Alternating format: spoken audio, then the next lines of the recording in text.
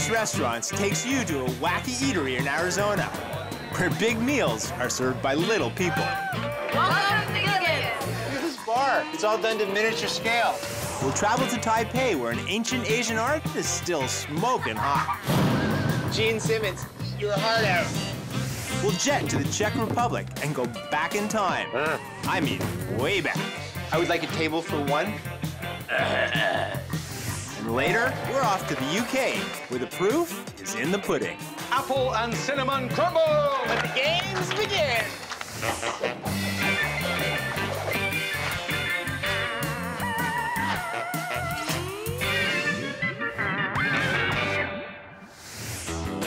Every town's got that one rowdy restaurant that's notorious for being the place to go when you want to cut loose and have a good time. Here in Scottsdale, Arizona, I think I found that place. Shut up and get inside already. Welcome to Gilligan! Gilligan's is probably the craziest restaurant you've ever seen. Gilligan's is all about casual eats and a fun party atmosphere, where the servers are little, but the portions are huge. My favorite part of working at Gilligan's, working at the world's only midget bar. Check this out. Look at this bar. I love this. It's all done to miniature scale. Gilligan's was inspired by the TV show Gilligan's Island. It's what I would piece together if I was on Gilligan's Island. It's just a fun place. Welcome to Chewy's Minibar. So do you think I could get myself a big people drink here? Sure, you can get anything really big. Small bar, small bartender, big beers. Oh, so Chewy, you have a menu here? Yeah, sure. The food here is great. Probably feed a family of 10 with one order. We have the wings, burgers. We do have homemade clam chowder, homemade fish and chips. I love it. You won't find better food for the price. It's awesome. I suggest the crab din din, Okay. along with a cup of clam chowder and the fish and chips. I'll have it all. All right, cool. How would you describe the food here? Fried, greasy, fattening, delicious. The little people thing here at Gilligan's all started with Chewy. He came in looking for a bartending job. It's just a teeny tiny bar with teeny tiny bartenders. I prefer to be called a midget because it sounds cooler. You described Danny DeVito as a little person, not a midget, and I'm a midget. Let me show you around. This is a normal bar setup, but it's been customized for a little person. Nothing's short in this bar except for me. We have a working sink, we have a working gun. This is amazing. Everything you'd expect in a conventional bar, just a foot and a half lower. It feels good to finally walk up to a bar and not ask someone to order you a drink. People ask me if I'm from the midget bar at Gilligan's, and I say, yeah, I'm proud to be a midget. Here we have Captain Mike's seafood platter. Holy cow. We have the fish and chips fillet, the shrimp, and the clams, and the half-pound of fries to go with it. All of our food at Gilligan's are huge portions. Every time someone comes in and orders something, they're going to leave not wanting any more. Oh, the food's excellent. It's really good. I love eating here. We got our famous homemade clam chowder and the din din platter. Look at this. Homemade clam chowder. Nice. Great atmosphere, great vibe, great food. Deep fried shrimp. Nice crispy batter. Just jump into this crab. Ah, beautiful. The food here is absolutely delicious. That's a perfect onion ring. I'm gonna need an extra large size doggy bag for this one. This place is packed. I mean, everyone's eating and drinking, having a good time. I think when people come in here and they see a midget and they see the people that are in here, it really does set the tone that they are going to have fun in here. We have all the games for them. We got the huge Jenga. This is gonna be ugly. We got the beer pong, and we have the wheel of booze. The pranks that we pull on customers, it's pretty funny here. We'll give them a shot of food coloring. We do put the world's hottest peppers in people's food and just mess with them. Some women, they're scared of little people. They come in here, but Chewy chases them around and makes them run out the front door. It's about having a good time here at Gilligan's. Oh, wow, I gotta check out where this is going. We have our food challenges that people can come and do. We have the tater tot challenge. Everybody loves that one. That's 5 pounds of tater tots. I couldn't even imagine eating 20 tater tots to myself. Also our corn dog challenge. That's 20 corn dogs. And if they finish the food challenge, they get 50 bucks. 20 corn dogs! Go! So, dude, what do you think their chances are? Corn dogs definitely don't happen. There's zero chance. Zero. I just want to taste one of these, see how hot they are. I like hot food. That is hot. It's always fun just seeing people try to push themselves to see if they can do it. So how those tasting right now? They taste good, but they're full. I'm already cool down. Full and you want to go home? Yes. Go, go, go! I think I get it. This place is really an eclectic mix of little people, huge portions, and an enormous amount of love. $50 on the line right here. $50. Oh my God! We did it! Look at that.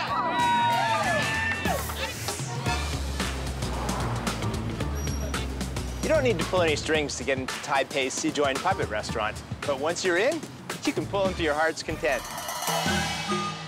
Hello, welcome C-Joint Puppet. How do you do? Very nice to meet you. C-Joint Puppet Theater is only a puppet restaurant in Taiwan. You won't find Bert and Ernie or the Cookie Monster here, but at C-Joint Puppet, classic Taiwanese puppetry merges with traditional food. This is basically just a really great place to be able to capture some of your childhood memories and enjoy local Taiwanese food. It is the most amazing dining experience I've ever had.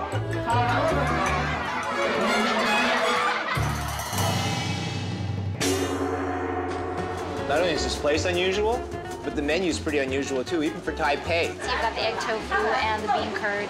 Deep-fried cuttlefish balls, roasted fish jaw, salty and crispy fish mouth.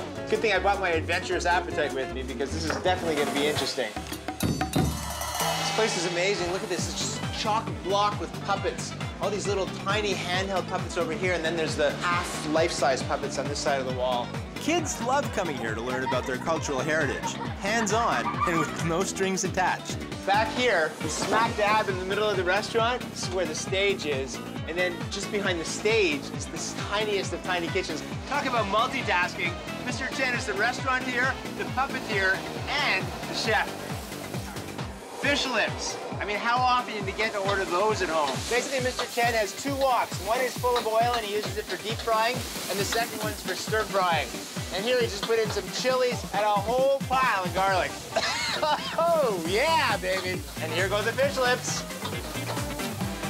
And I've got to say, this is making my own lips water. Wow, this looks great. You know, the first thing you notice is the texture. It's kind of like a bit chewy, like a big chunk of gum, and then you kind of get a bit of a crunch in the center. Definitely an acquired taste. Have you ever had fish lips before? Never in my life. Taiwanese cuisine is everything that you can cook within whatever that you're making. We eat almost every single part. You know, I've got to say, I have never had fish lips prepared this way. You can really feel the anticipation in the room. I think everybody is waiting for this puppet show to start. Showtime! What separates this experience from a typical theater is that you're surrounded by all these puppets and you're practically right on the stage. So you feel like you're part of the performance.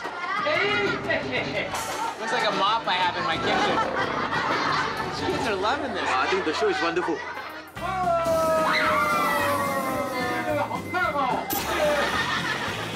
Gene Simmons, eat your heart out. All right, so what do we have here? Okay, so this is a spicy bean curd dish. Not terribly spicy.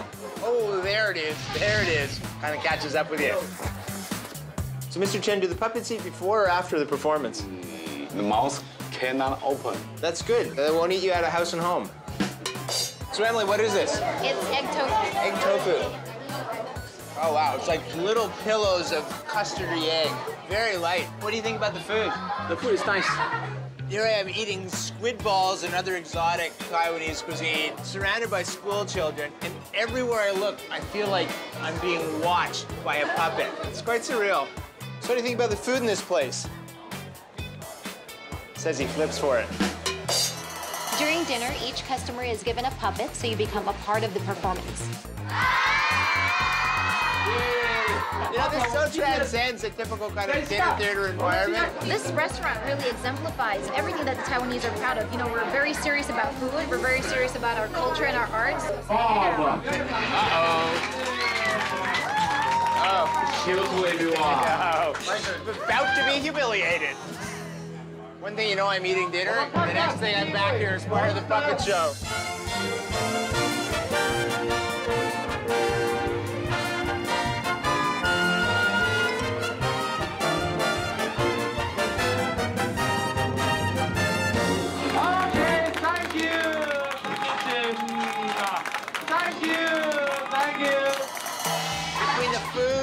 contagious energy of the audience and the puppet show, I mean, you just can't help but be sucked into it all. I tell you, this place brings out the big kid in all of us. Got him! I'm not quite sure that was planned. If you've ever been accused of having the table manners of a Neanderthal, then the Provic Restaurant in Prague is definitely the place for you. Oh, this takes me way back. Way, way back. Provic Restaurant is Stone Age restaurant where you can eat with your hands and entertain with cavemen. Provic takes you back 200,000 years to prehistoric times, when humans were wild, primitive, and savage. When you walk in the cave, you are welcomed by cavemen. I would like a table for one. I gotta talk to someone in HR about their hiring process.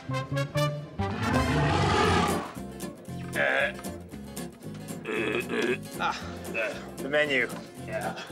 You are so right. Sleeper. Does it make you kind of wish that you lived 100,000 years ago? Yes, definitely. Really? Especially the communication here. How's the saber-toothed tiger here? Food with bones, spare ribs, knuckles, T-bone steaks. Do you recommend the woolly mammoth? Gotta say, the decor in this place is so dated. Jurassic cheese ball and apple, shaman special, and fried chicken dinosaurian. Can you describe the concept of the food for me? Meat, meat, and meat. I don't think a vegetarian would survive here.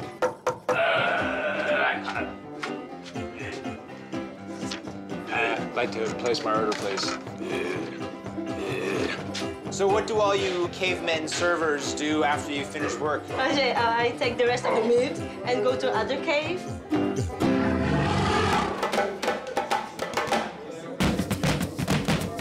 If you were living about 100,000 years ago, this is probably what your apartment would have looked like. Woolly mammoth tusks, primitive tools. Once sacrifice a virgin. I think he said he wants to find a virgin. In this room? If I had to choose between the prehistoric time or the today time, I would probably choose the prehistoric. The servers here are very serious about their roles. It's crazy here. It's really crazy.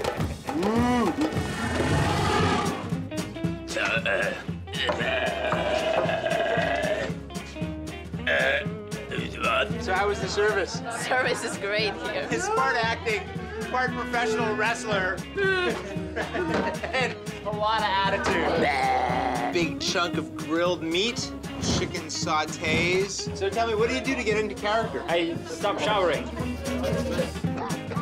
Well, I suppose if you're being served by a caveman, may as well eat like one, too. Oh, it's good. I had lots of meat. Lots of meat. Really, lots of meat. Pretty simple, nicely seasoned, very tender.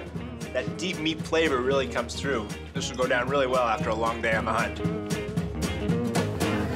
I feel nothing still. Where's Fred? My husband not working. What I love most about this restaurant is the fact that you get to interact with the waitstaff. Special coffee Special coffee? for you. Wilma knows how to take care of a man. Good. Come on down, there's a whole other level downstairs. Check out the roots of this tree. It's as if the cavemen dug a level below the first floor.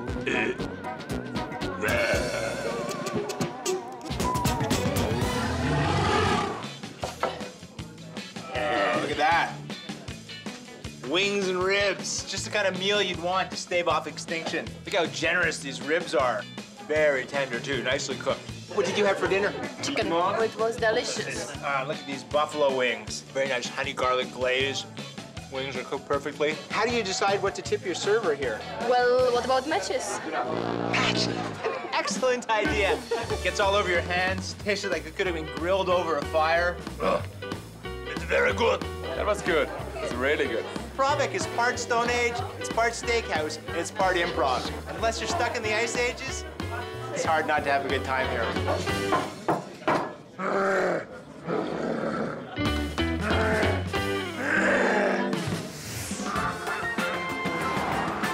Pudding Club, right here in Gloucestershire, England, proves once and for all that you can have your cake and eat it too.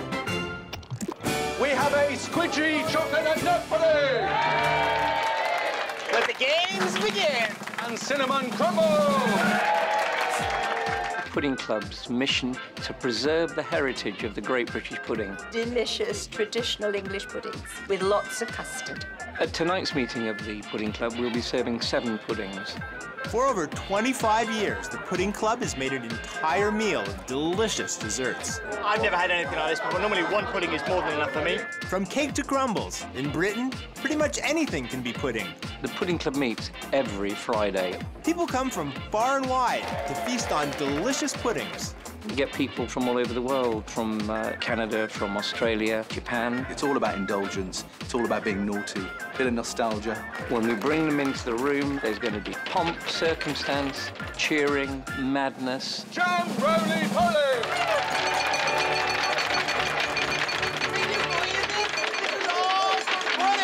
We've got 3 rules, and you're going to have to obey these rules as well. First rule, you can only come to the pudding buffet at my invitation. And we want to do that so that people don't come up in one big scrum. It's not like a rugby match. It's a very sophisticated evening, you'll see. Of course. Yeah. Rule number 2 is you can only try one pudding in your bowl at one time. And then rule number 3, most important, is you can only come back up to the pudding buffet when you finish the previous portion. Clean bowls, yeah? Clean bowls. You just wait. By the time you get to pudding number 5, you're going to wish that it wasn't your turn. We'll see. So what do you got there? And ginger. Ooh, that looks delicious, too. And you've been very conservative with your portion there. Well, I've got to get through another 6. Oh, our table's been called. Going up to the buffet, a lot of pressure. I have no idea what I'm going to have. What is this one? This is treacle. Camphor treacle. That looks so good. What do you recommend with this? Probably the custard or the jam. So this is the treacle. Oh, that is so good. It's actually like a sponge cake that has been soaked in caramel taffy. I can't imagine anything tasting better, and this is just my first of 7 puddings. Cinnamon and banana pudding! Is it a bit weird to you to come out for an evening where basically everything you're eating is pudding? No. Delightful. What do you got your eyes on here? All of it. I knew you'd say that. I'm getting my bananas, I'm getting my lemon, my raspberry jam. It's got raspberries, part of my 5 a day. It does seem very unusual. Yeah, I think we're a bit eccentric, aren't we? I got the chocolate pudding and I got lots of chocolate sauce on it as well. The only shame is I couldn't get a chocolate wafer, you know. That would have been nice. I love apple crumble. It's got a lovely smell. Smell that. And Sorry. What have you, yeah, thanks for tempting me like that before my table's been called. I've got to go, it's getting cold. Sussex plum pudding. So I've got the Sussex Pond. That's the lemony dessert. Sussex Pond is a suet pudding filled with whole lemons, and the lemons represent the frogs in the pond of juice. So we've got the self-raising flour, suet in the bowl, some milk. So this will make a nice smooth dough, a little bit of butter, and some nice dark demerara sugar. So you're gonna melt the butter and caramelize the sugar? Yeah, and just go into a nice sort of caramelized sauce. That's gonna go in the steamer to cook for 3 hours. If you like lemons, you'll like it. That's beautiful. It's sort of like lemon meringue meets toffee pudding. Pear and ginger roulade. I'd like to have that last bit of pear meringue. This has gone from being a sprint to being a marathon. The record number of puddings eaten by one person was 25 portions of pudding. And how are you feeling? You're looking like you're really slowing down here. Capone. Yeah, she's out. No more puddings for us. How many did you get through? 5. I think my best is 13 in a night. Time for my last pudding, chocolate pudding. I'm just saving that to last, you see. Oh, I think I can do a little more than that. Because that's not healthy. Would you like some chocolate sauce with that? You better believe it. This one's so much different from the rest. It's a deep, dark chocolate pudding with chocolate sauce on top of it, just making it even that much chocolatier. So good to the last drop. Do you think this is weird at all to be Sitting here eating dessert after dessert after dessert. Yes, I've not come across it anywhere else. This is a little bit weird. It's a little bit different, but it's great. It's very British. It's been a truly amazing and fulfilling experience. Well, they say that the English love their sweets. Clearly, the proof is in the pudding.